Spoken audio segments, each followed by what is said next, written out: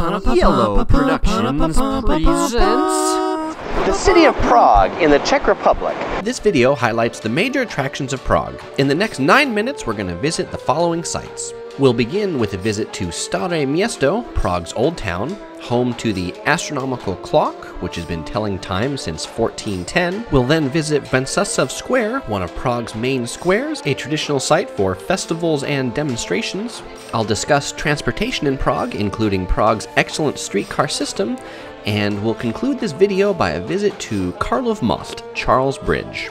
A couple of other topics I've covered as separate videos, you can click any of them to watch, are Prague Castle, Czech food in Prague, and two great viewpoints, Petrine Tower and the TV Tower. Links are also in the description below and will reappear at the end of this video. We greet you and say hello, and in Czech we say hey, Dobrý den, which is hello and good day. A big part of any tourist agenda in Prague is going to be in Staré Město, or the Prague Old Town. Prague 1, Praha 1 in Czech.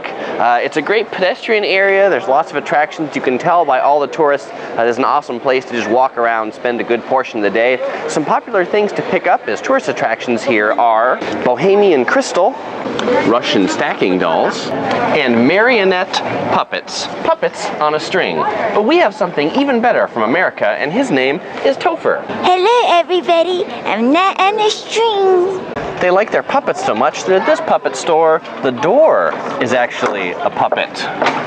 This is pretty cool. I feel like a big kid again, if I can just learn how to operate this puppet. And at the center of the old town is Staroměstské náměstí, which is this old town square that is famous for the astronomical clock. Check it out every hour on the hour.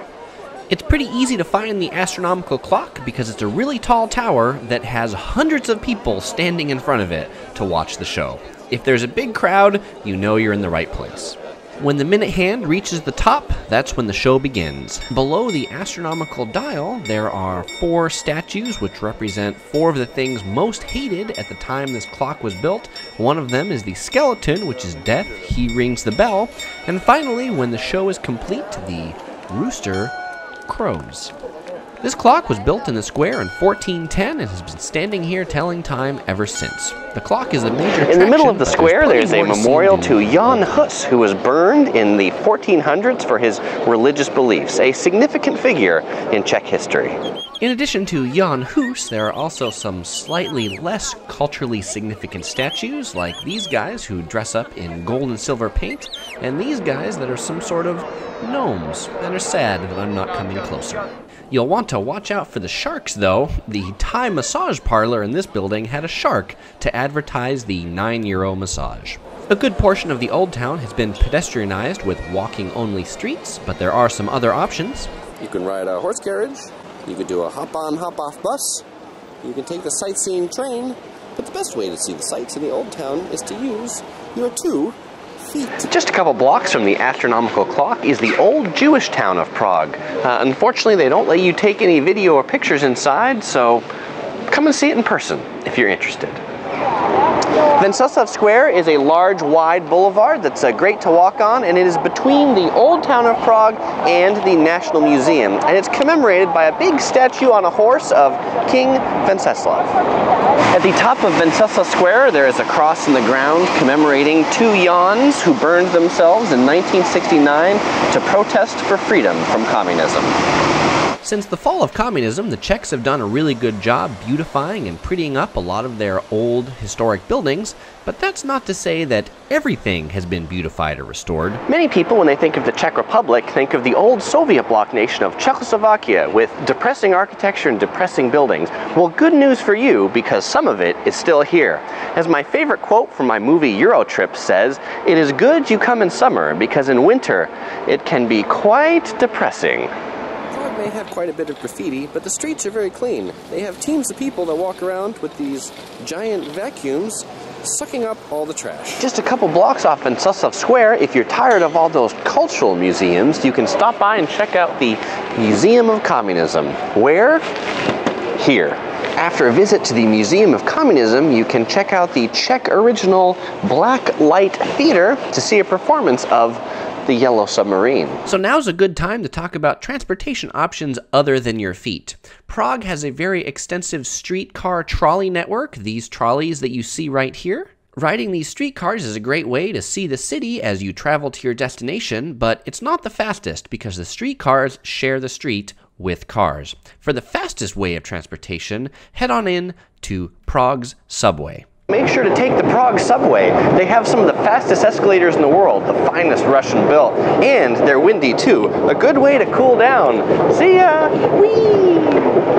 After riding these escalators, when you go back to your home country and ride your own escalators, you're going to be riding them going, oh, when's my escalator going to finish? The Prague subway operates on the honor system. Make sure to get a ticket and have it validated before you come on. I like the tourist tickets, which are all-day tickets. They come in 1, 3, or 5 days. They're 310 krones. You can also get 30 or 90-minute tickets for much cheaper. But if you're riding more than 5 times a day, the tourist ticket is well worth it.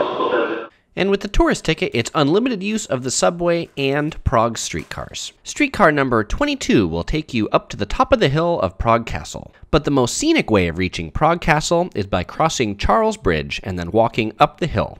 Prague Castle is just up there in the upper right. There are a number of different bridges that cross the river in Prague, but none that are more scenic than the Charles Bridge, Karlov Most. If you have to cross one bridge, let this one be the one you cross, and gander at the amazing statue. The Charles Bridge was built in the year 1357 and was the only means of crossing the river until the 1800s.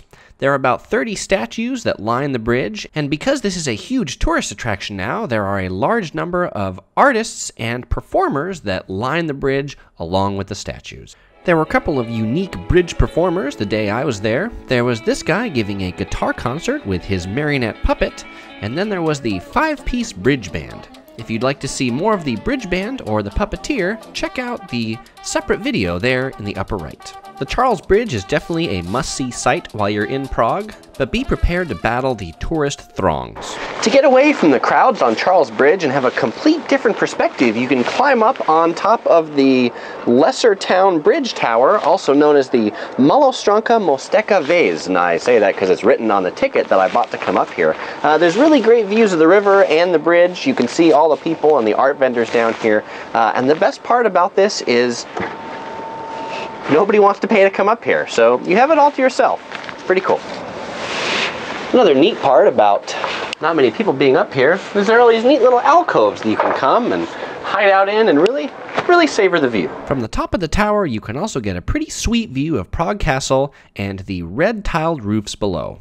The red tiled roofs is something that's a signature of Prague, and any tower that you climb on in the Old Town or near the Old Town, you will see lots of red tiled roofs. A couple of blocks from the Charles Bridge is the Lennon Wall, a graffitied wall that is to commemorate the memory of John Lennon from the Beatles. Just down that way is the John Lennon Bar and Grill, which has a really neat yellow submarine hallway. A block from the Lennon Wall is the Bridge of Locks. Lock a lock on it, your love will stay forever. If you can find a place to put it, that is. And so that concludes our travel guide from Prague in the Czech Republic. With that, we will bid you goodbye in Czech. Ahoy! Thanks for watching. Click here to subscribe.